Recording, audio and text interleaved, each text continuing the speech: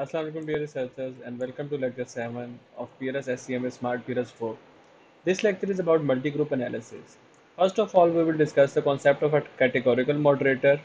In the previous video, we discussed a moderator which was metric in nature or continuous variable. Now we'll discuss how a categorical variable can be moderator, and one way we can check the moderation of a categorical variable to do a multigroup analysis.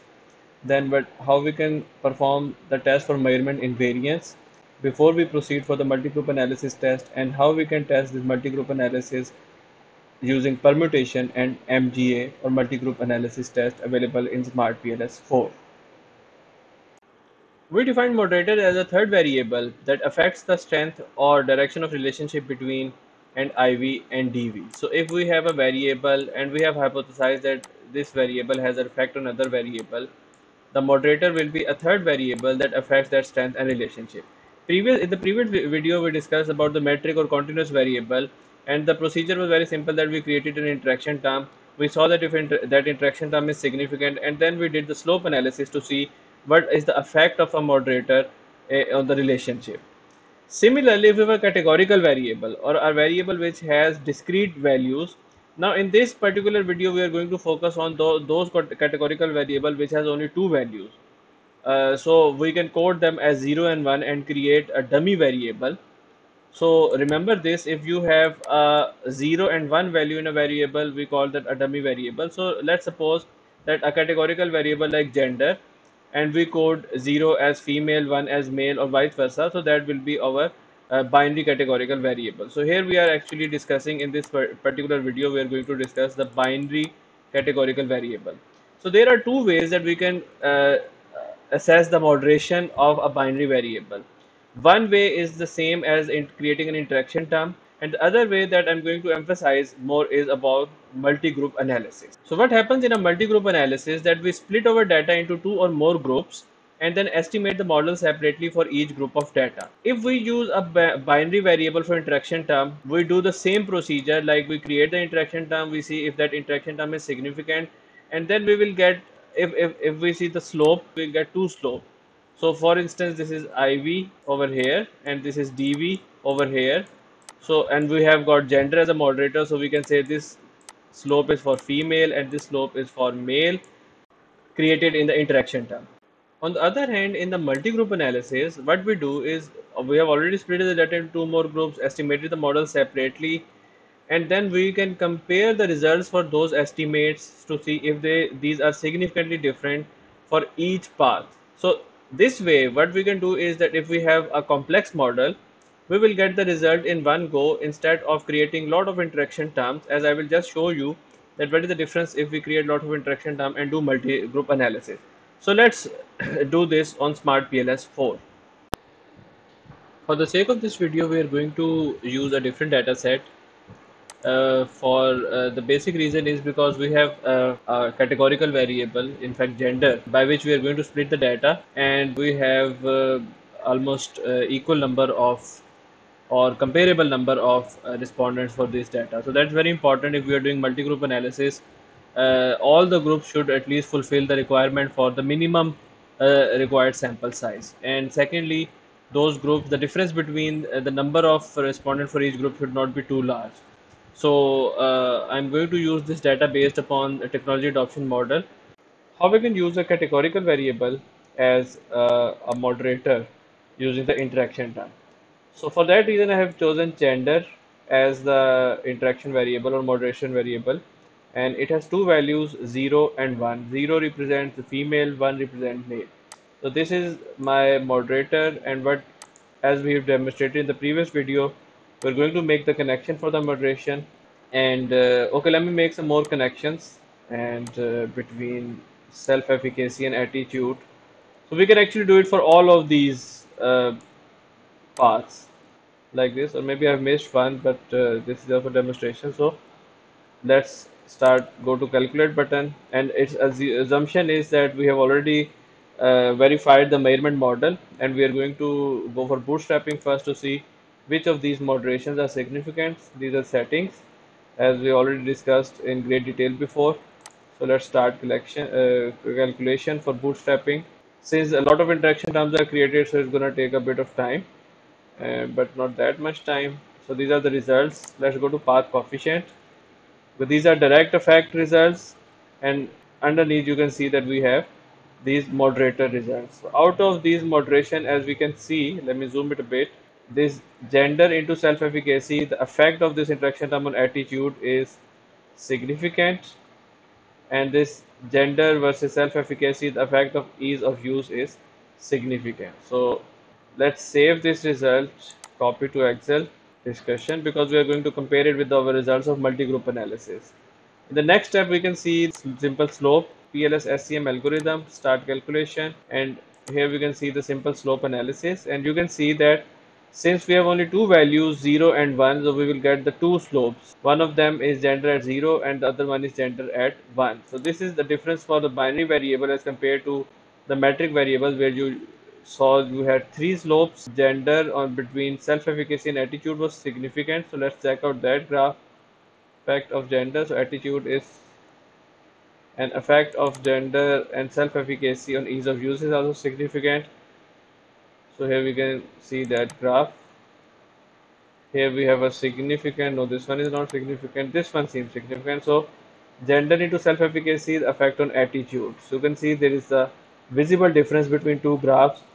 For gender at 1, that is the males, the slope is higher than the one at female. Similarly, the effect of gender on relationship between self-efficacy and ease of use is also significant. You can see the difference in the slope as well. For female, the graph is steep. For male, the graph is a bit less steep. Testing for moderation using categorical variables in the interaction term process is mostly preferred if we have to check for moderation on a single or two or three paths. A better way to do is to perform a multi-group analysis.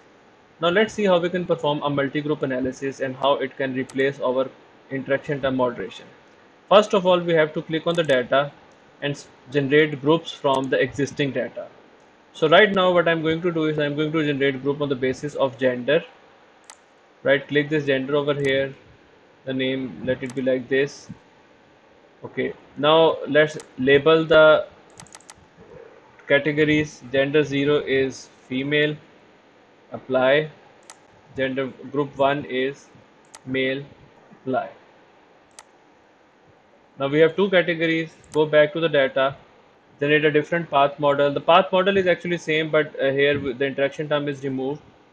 Now the procedure is, first of all we need to check for the measurement model for both groups. This algorithm, we have to select the both groups and then start calculation. Now all these statistics will be calculated for both groups. So here you can see we have a data group for complete, for female, and results for male.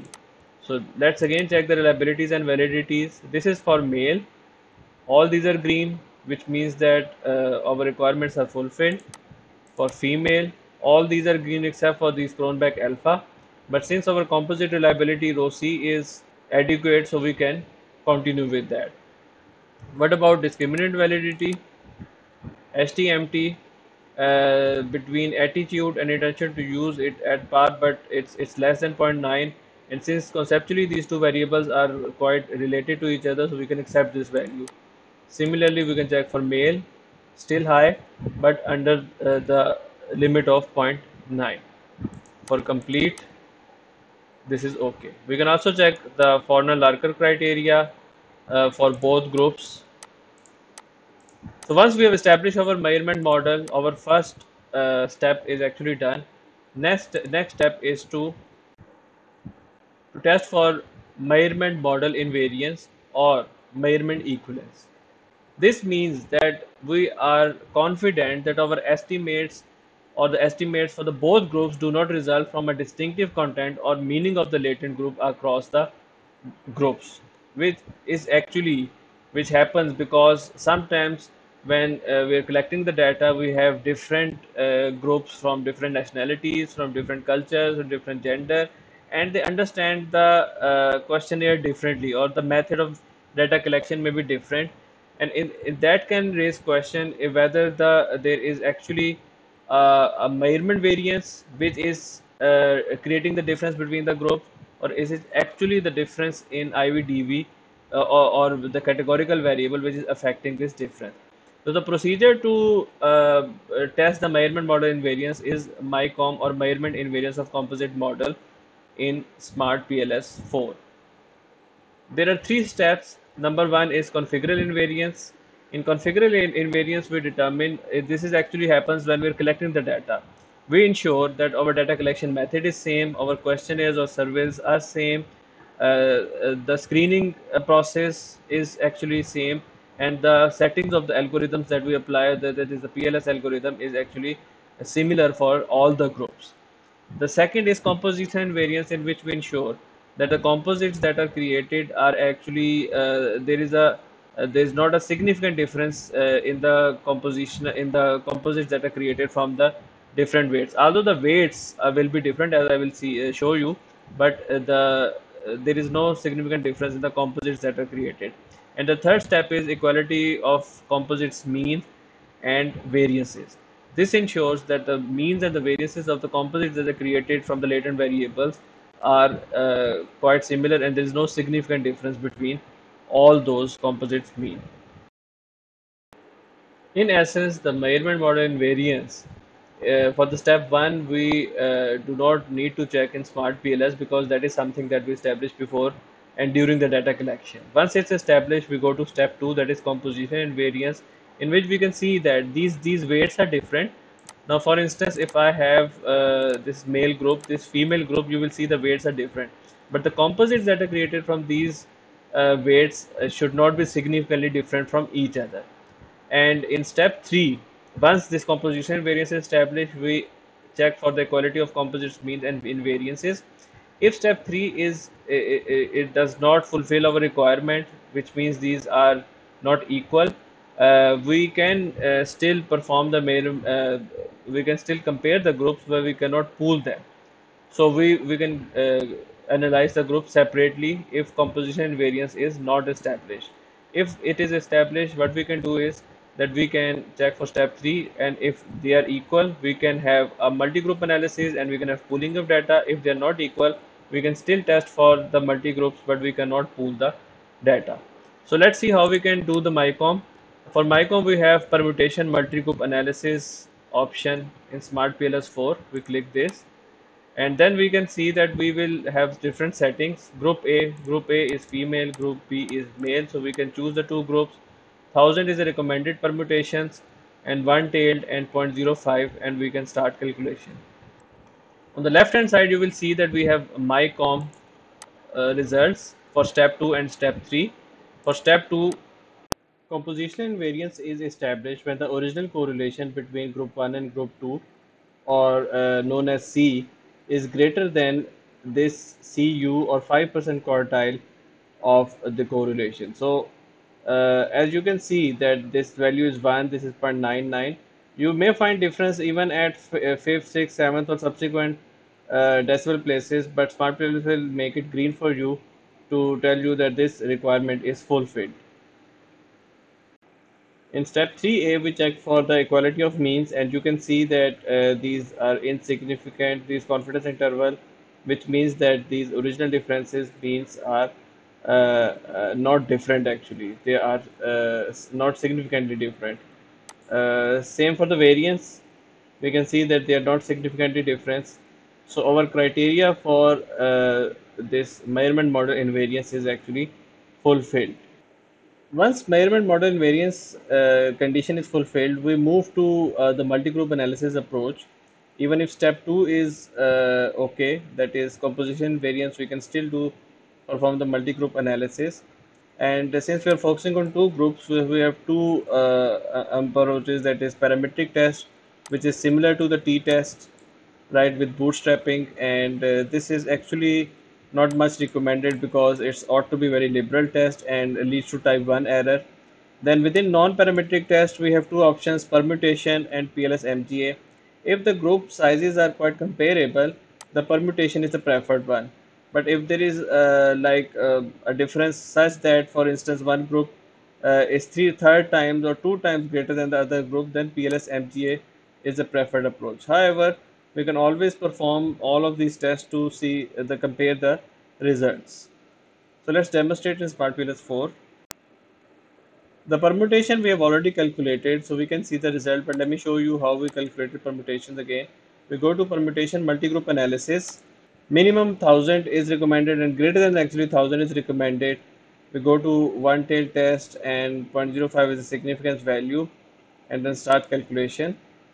And here in the path coefficients, we can see the result for the permutations. And if there is a significant difference, you will see that these permutation p values will be shown as significant, right? So as we can see that between self-efficacy and attitude, gender is a moderator because this is these permutation p values are significant. Between self-efficacy and ease of use, again gender is acting as a moderator and it is not acting as a moderator, or has no multi-group effect on the remaining path coefficients. Let's copy these results. Permutations, and previously we copied from our interaction term, and you can see that there is actually a similarity in both results. For in the interaction term, you can see that between the same path, here we have the same results in the multigroup analysis and permutation. Next, let's go to our multigroup analysis. So in the same calculate option, you have a bootstrap multigroup analysis.